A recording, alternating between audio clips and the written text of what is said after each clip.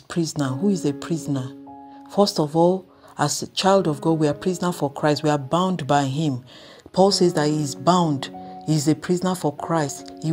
That means he will conform within his scope. He will conform within his means. He is held bound by Christ. He is not going to go beyond his limitation of doing the things that God has not ordained him to do.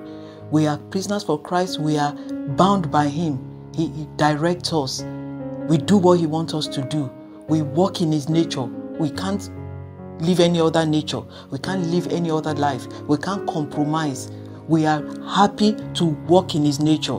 So, if you are a prisoner for Christ, like Apostle Paul, happy are you. In conformity with his word and his ways, you are all the days of your life. So stick to it. It has its own reward by living the nature of Christ. He said to us in the book of Matthew 25 verse 43 that he was a prisoner and nobody visited him. He was saying to us in a parable that we must acknowledge even those who are bound by the enemy.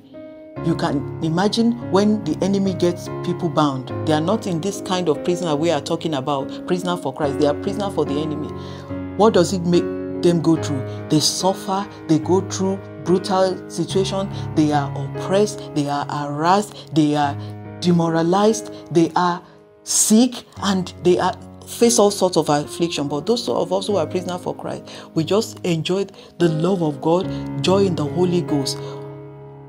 And unlike those who are in that other section, it is not an interesting place.